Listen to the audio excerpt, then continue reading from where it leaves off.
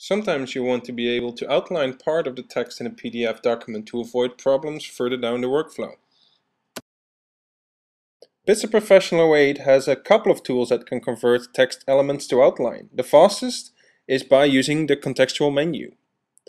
We select the Select Objects tool in the toolbar of Acrobat. Then we select the problem text.